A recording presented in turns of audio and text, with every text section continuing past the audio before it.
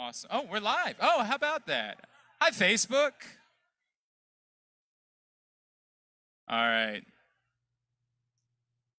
Back in here for segment number 2 of the Tyus Bowser Show. We are live at Mother's North in Timonium. Thank you all once again for coming out tonight and hanging out with us. Please make some noise again for Tyus Bowser and Chuck Clark. I'm Glenn. She's the NFL chick, Sarita Hubbard. I want to thank the two of you, Tyus, Chuck, because you've been taking the time to say hello to everybody and take pictures and sign autographs. And everybody you just met made a donation tonight to the Harvest for Hope to take care of people in our community that need it this Thanksgiving season. So big shout out to you guys and a huge shout out to all of you. Yeah, huge shout out for bringing donations tonight, food items, taking care of people that need it. That's a really big deal. That's cool. Means a lot to us. Grade 8's Memorabilia, of course, is a partner of ours, and they organized all this, and they still have some more things they're asking you to help out with. This Sunday, if you don't know where you're watching the game, there's going to be an event at Jimmy's. I know everybody's been to Jimmy's. I mean, come on. There's going to be an event there with Ray Rice to watch the game, to raise more for the Thanksgiving giveaway with Harvest to Hope, and then a couple of toy drives in December. Not only our events with Tyus, but also Anthony Averett's going to be doing an event as well, and then a big event featuring some Maryland basketball stars like Eric Ayala and Fats Russell and Qudus Wahab. Different world now, man. NIL, that's the way it works, right? You guys weren't able to take advantage of that. Hey, get the opportunity to. But there's going to be an event with those guys as well for the toy drive. So please go to great8smemorabilia.com. That's the word great, the number 8, the letter S, memorabilia.com in order to find out more about how you can help further this holiday season. Awesome stuff that our friends and our partners at Grade 8's Memorabilia are doing. Love Chris Rulin and that crew. Thank you, guys. Tyus Bowser, you got to talk me out of something. and you might instead choose to go with me. Okay. Let's hear it. I'm 38. I'm turning 40 in a couple years. Okay. And my buddy and I were trying to plan what we might do. We're both turning 40. Said, what's something crazy we could do to celebrate our 40th birthday? Well, you already went skydiving. I went skydiving. Yeah, and that was fun. That was cool. That was cool. That was big time. But I want to throw this out to you. For $2,500, I could rent for one night the original Jersey Shore house to throw a party for my 40th birthday. Tell me why I wouldn't do that. I can. I mean, thank you. Thank you. Would you please text my wife and tell her that is a wise way to spend some money? That's a very wise way. Was Tyus the one that liked Jersey? Was it you that was a big Jersey Shore fan? Yes. We are in lockstep. So he's definitely not talking you out of that. Maybe right? Chuck could talk you out of that instead. I don't know. Yo, that's perfect. If I rent the Jersey Shore house for a party, would you come up and hang out? Definitely. All right, we're doing it. It's done. I've always wanted to check it out too. Yeah, right? Yeah, you got to do it, right? You got to. I mean, I'm not making Tyus Bowser money, but it's my 40th birthday. Like, when do you plan on, is it during this time of the we do it. We make sure we did it in the summer. Yeah, you gotta do it during the summertime, What they got, the little corner, the little festival Hell yeah, man. We'll go to the t-shirt shop. We'll make some shirts. Get your face all on the front of it. Yeah. Chuck, how much are you cringing about Tyus and I talking about the Jersey Shore? Nah, I mean, as long as the Jersey punk? As long as Yeah. You gotta do that. What's the name of the club? We gotta go there. I don't know. I don't know. I don't remember. We gotta go. Either. I don't know, but you gotta understand. You gotta call that taxi. Hell yeah. T-shirt time. Yeah. T-shirt time. Cabs are here. Cabs here. Oh, God, I love that so much. We're making All that. for $2,500? $2,500. Wow. You got to do that, right, Chuck? Yeah, you got to. That's what I'm saying. Might as well. Why not? Rita is silently judging me right now. She is silently judging. Why are you looking like that? Yeah. All right. I think I got turned off. No, I'm not judging. I'm just... okay. She is, in other words. Okay. All right. Hey, man, you can't blame us, man. No. Look, I watched the Jersey Shore just like you guys. So I was a fan. I'm just like, wow, $2,000, $2,500 a night. Sorry, I thought it was $2,000, but it's $2,000. What's come on, Rita? okay. I mean, You feel like it should be. You think it should be. Have you been to Jersey Shore? That's all I'm saying. She's not wrong that it's trashy in general. She's not wrong about that. That is true. That is true. About that. All right, with that in mind, we've talked about TV guilty pleasures a lot. I want to talk about music guilty pleasures with you. I want to talk about if someone had access to your Spotify or your Apple or whatever it is, and they saw your music listening history, what would be the thing that you would be most embarrassed by, or you would try to scrub before they were able to see it? Honestly, nothing. Good answer. You can play anything you want on there. What would you get judged the most for? What would people side-eye you when they saw that it was in your listening history? I mean, they'll probably say I'm a Drake fan. That's about it. Well, I mean, we know that. Yeah, that's probably the only thing. But other than that, I mean, all types of genres, different artists. I mean, it's all in there. So, I mean, whatever you want to listen to, whatever mood you in, it's in there. You didn't listen to, like, the new Taylor Swift record, did you? I ain't gonna say all of that. But, I mean, if she has some good songs, I'll definitely listen to it. All right. Tyus a good DJ. He a good DJ for sure. He a good DJ. I'm one of the DJs. We got two DJs in the locker room. One is Brandon, and the other is Tyus. Brandon Williams? We got a third one floating around somewhere, but he's the best. So I mean, like, Terrell was definitely a DJ when he was in town. Like, he definitely had control of the music for a while. You've taken over, like, you control music for the whole locker room. I do. Listen, it get bad. When Brandon start playing that bull, turn yours up, Tyus. What defines that bull? No. What defines that bull? What's he playing that you like, all right, come on, man. Stuff that nobody know. It'd be like electro pump, you know what I'm saying? A mix. Electro mix. You playing violin instrumentals in the locker room? of hip hop songs and stuff. And I'm like, bro, not before practice. Not before practice. Not after practice. Not in the morning. Not when everybody's gone. Maybe when you're the only one in the building, but if somebody is there, I don't need you playing music. And why does he have the aux cord? I'm sorry, Glenn. I'm still on this. Why does he still have the And he has the biggest speaker. He got the biggest speaker. He can turn it up and be over so he just overpowers y'all. Yes. Oh my God. Shouldn't it become an arms race at some point? Like, shouldn't you be going out to get a bigger speaker so that you can overpower? Got to. Speaker wars. Yeah. And I want to do that, but then at the same time, it's like seniority, you know, it's monocracy. Yeah. So, you know, Brandon's been there. He's the guy. He's a free agent, though, at the end of the year.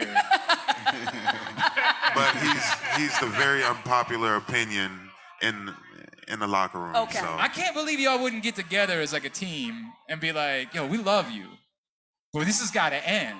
Like, you can't be the DJ anymore. We do. We do. We really do. We really do. We're like, yo.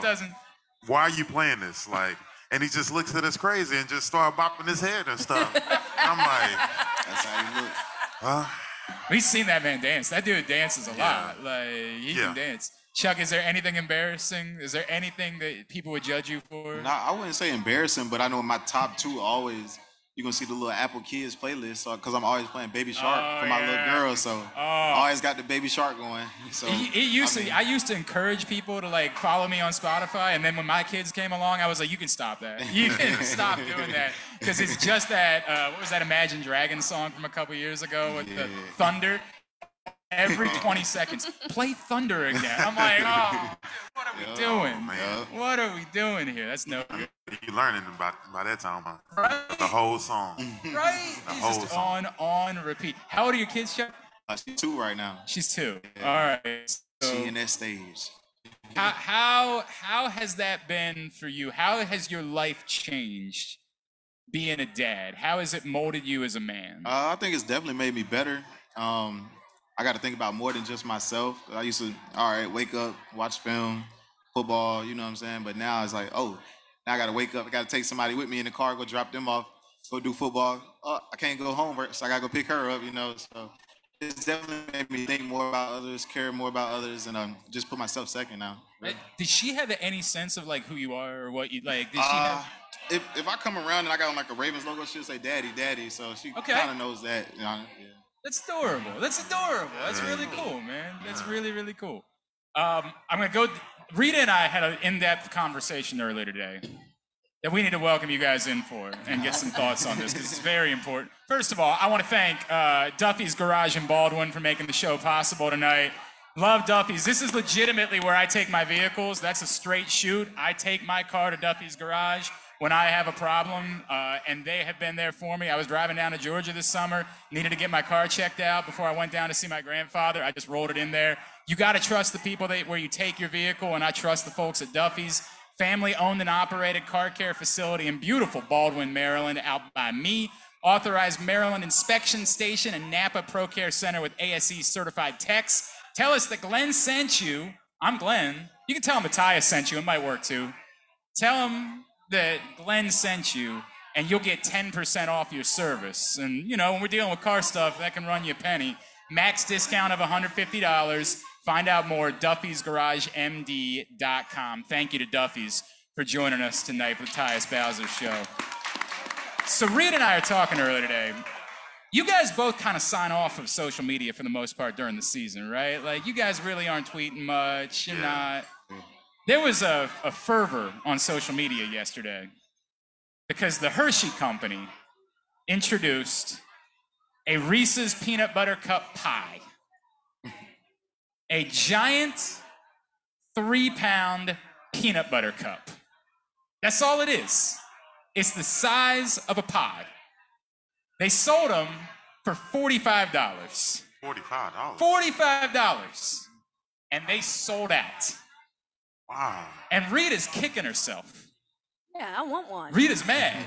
She didn't get hers before they sold out. I want one. I think Rita's getting played. This is just a giant peanut butter cup. You know I love peanut butter cups. We just had a whole conversation about it a couple weeks ago.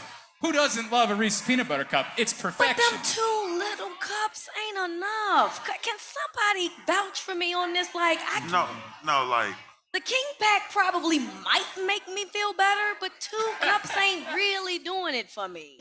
You need more than 2 cups? Yeah, it's good. You need a whole pie? I mean, okay.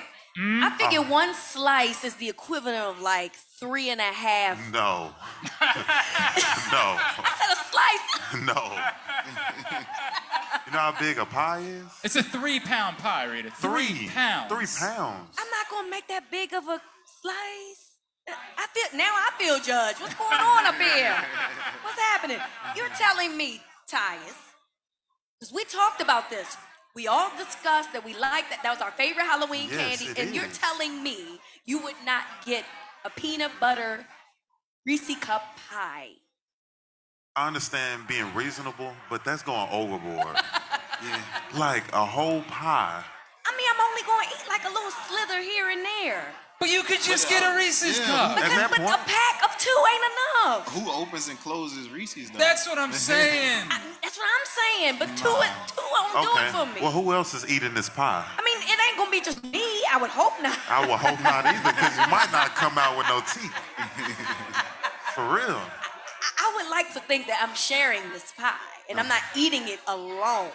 I'm just saying that I don't get fulfilled off of a 2-pack of Reese's cups. I get fulfilled off a King Pack. So if I can get a pie slice, that's probably the equivalent of the King Pack. That's all I'm saying. No. Or you can just go to Costco. Thank you. Thank you. You know they come in them family packs, super duper packs. Just buy one. And it's probably gonna be way cheaper than buying a whole. Yes, about $12. You know. You get this is a scam. It's a scam. I feel judged, man. This is crazy. It's a scam. I thought you was gonna be on my side. And I'm with you. I love Reese's. Nah, I'm M&M's. I don't like Reese's. I'm M&M's. That's why I ain't gave too much input. I'm M&M's all day. So next week's Thanksgiving, go to pie. I know you guys always got to work on Thanksgiving, right? Like, y'all got to go to the facility. But when you do finally get to sit down and eat a Thanksgiving meal, what's your go-to pie? And there is a correct answer. Chuck, I'm starting with you. Sweet potato. All right, that's a good answer. Ding, ding, It's a ding. good answer. It's number 2, but it's a good answer. Nah, man. It's a good answer. That's the one. That's the answer. That's the one. I'm gonna say 1B is pecan. Pecan pie is the correct Yes. answer. Ladies and gentlemen, this is mine. Pecan pie is the correct answer to this question. Tyus knows pecan pie is the way you He live. said 1B though. Yeah. Yeah, he said 1B. I mean, sweet potato pie is really good too. I ain't gonna be mad. I ain't gonna be mad even a little bit. If I show up at Thanksgiving and there's a sweet potato pie. I can show one more, more love than the other. 1A, 1B. All right. At the end of the day, they both gonna get it. Yeah, they both. Yeah. The only incorrect answer is pumpkin pie, which is still a good pie. It's still a good pie. It just ain't a sweet potato pie or pecan pie. Correct. I have no response to that. Oh, you got it. Do you have a problem with pumpkin pie? I don't have a problem with it. All right. Never But had. I never said I did. All right. I think we might have to get to the bottom of this conversation. It sounds like you got some pumpkin pie slander loaded up in the barrel. Hey, I don't know what you're talking about. All right. We'll leave it alone then. We'll leave it alone. Chuck Clark, I want to talk to you about wearing the green dot.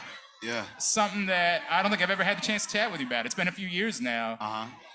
The first time you were like, oh, me, all right. Like, at what point, how long did it take to get comfortable?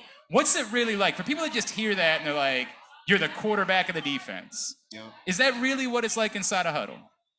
Kinda. A little bit. To break it down though and go back to it, we was playing the Steelers that week and then we had some unfortunate injuries. And then I think we finished that game out with the person on the mic. But going into the next week, I knew I was going to be starting. And I'm like, it was Monday, so we ain't got too much going on. And I'm like, who going to do the mic? And then coach ended up calling me. He was like, hey, I need you to do the mic this week. And in my head, I'm kind of thinking like, all right, I think he like, if I mess up, then it's cool. That's what they expected. But in my head, I'm like, I'm going to perfect this and I'm going to run with it. But I think it was that moment just like hearing guys tell me like, hey, you are the quarterback. Hey, we don't got a call, you just call it. Let's go. Let's run this show. So then that's kind of when I had to start picture like, all right, I got to slow the game down for myself, slow it down for the other people around me, because the first thing that we all need is a call on the field. If we can get a call, we can go play. If we not all on the same page, then it's gonna look bad. Does it require you being like demonstrative, getting in guys' faces sometimes? Does the role require you to be that type of person? Nah. Everybody a pro, But I mean, if we on the field, Do you ever do it just for fun then? Yeah, like if we on the field, and like the Minnesota game, I'm telling them, I'm like, we not losing this game. Like, let's dig deep. We in the red zone. They pushing down there on the field on us, and we like, hey, let's stand up. It's time to get right, So sometimes, but everybody pitch in though. It's not just a one person effort. Like, sometimes I might not be seeing something. Somebody else might say something to me, and then, all right, I come out there and say it to everybody else. So I think it take everybody, honestly. Are you the speech type? Are you? Nah. Okay. I'm not the speech type, but if I'm feeling it on game day, I'll get up and say something before the game. But dudes be like, man, go say something. And I think that's like where I be like, okay, because I have the green dot, I'm expected to say something sometimes, so I'm throwing out there a little bit to say something. So if I'm feeling good on game day and I'm riled up, I might give a little speech every now and then. How's Chuck as a speech giver? What's crazy is like he's like very underrated to me. Like, okay, he's like you say, he's not the speech guy. He's more of a quiet guy, but when he speaks, like, he's heard. You know what I'm saying? Because guys have that respect for him.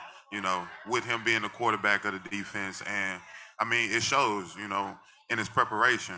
I mean, just coming in the first day, just learning the defense. I mean, just to see him just understand it so quick, I was like, man, like, how does he understand this? And for me, I respect him so much because he understood the defense. He understood what was going on. And he made sure everybody was on one accord.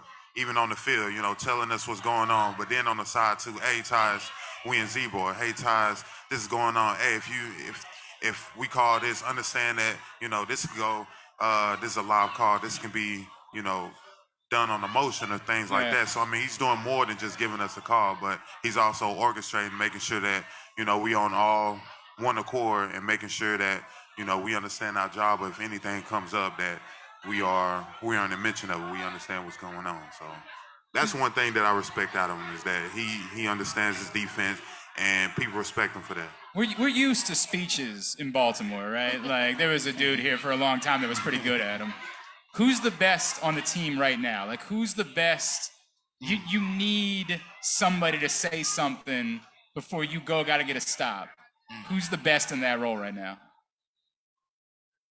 It's crazy because I feel like Alejandro, every time he talk, you get a message out of it. But a lot of guys can talk, and you might, all right, that was cool, but I feel like I get a message out of it just because I see a different perspective of somebody that's from a different country, who's done a different profession, from the military. And when he talks, sometimes I'm like, all right, cool, I see something different, and I respect it. That's cool. That's cool, man. I can say him too. I know Fee has been a big motivator for me. Yeah. Calais, just knowing who he is and just what he's done. So when he talks, you listen. I definitely say Levine is up there too, because he's been on this team, forever. Forever. And his play shows, and when he speaks, man, it's like it catches you. So when he means it, and you listen. And when you hear guys like that talk, man, it just motivates you. So those are my 3 or 4 that I definitely think that we had him out earlier this year. I don't think people in this town realize like how important he is to everybody. Like, I think that people maybe take him for granted as like guy that's on the back end of the roster and don't realize like how significant he is to everything that you guys do. No, man. for real. Not just for special teams what he's known for, but just as a team in general. When he's out there, when his presence is out there, man, it helps that whole team out, because everybody love that dude, everybody respect him, everybody know what he does on and off the field. So his presence is definitely known and it's appreciated. That's cool. Chuck, I would be remiss if I didn't ask you something about Justin Fuente, man. Like, I know man. it's got to be a bummer for you. That's your guy. Yeah. For those that don't know, Justin Fuente was let go by Virginia Tech, and that was your guy when you were down there. What should people know about Justin, and like, what was your reaction when you see something like that? I seen it this morning. I was like, dang, that sucked. I actually got to reach out to him. I said I was, but it was like that. You lose a football game, you don't want nobody talking to you first day. So I was like, I ain't gonna reach out to him today. But man, when he came to Tech, honestly, I didn't want to hear it, because I had been dealing with a coaching staff for 3 years already. And I'm like, and a legend, like a legit legend. Yeah. So I was like, I've been with these guys for 3 years. I'm a senior going into my senior year, about trying to go to the league. Like, I'm not trying to hear nothing else nobody's saying, but he brought a good mission with him, like with our team, and he took us to the ACC championship that year. We lost by a touchdown to Clemson, but I got nothing but positive things for him. Honestly, when I left, things kind of turned and went the other way, but it sucks, but it's part of the game. Yeah, man, that's the way it goes, right? Yeah. Unfortunately, that's the business, the nature of the beast. It's the way it goes, man. There's nothing you can do. Is there somebody that like you're secretly going to start campaigning for the job? Is there? I love him, but he's not an NFL coach. All right. Ladies and gentlemen, make some noise one more time for Tyus Bowser and Chuck Clark, please.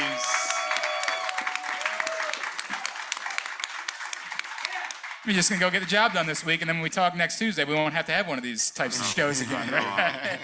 We're going to make sure we don't have this type of show again. Yeah, right? Yeah. That's all it is. Just go out to Chicago, get the job done. Want to think about it. You're still in first place, right? Yeah, That's the crazy thing. So it ended up working out in the end, right? Like, that's exactly right. That's the way it goes.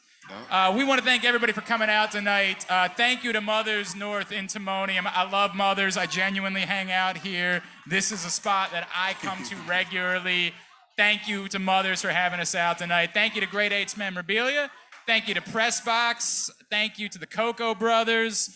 Thank you big time Duffy's. Thank you Duffy'sGarageMD.com. Thank you to Window Depot, WindowDepotBaltimore.com. Thank you to MyBookie. Love them. Rita, love you. We'll see you next Tuesday. Yes. We will be at Alonzo's next Tuesday night on Cold Spring Lane for the next Tyus Bowser Show. Chuck, do you want to plug anything? Can we plug anything for you at all? Nah, happy holidays to everybody, we'll take that, right? I'm planning to do a bike drive soon, so I got more information coming out on that soon, and if I can get more information for y'all to put it out there. We would love to do that. We would absolutely love to help you out with that. That's a great thing you're doing, man. That's a great thing. All right, buddy. Always appreciate you, Tyus. Yes, Thank sir. you, man. Appreciate you, man. For the entire crew, I'm Glenn Clark. This has been the Tyus Bowser Show.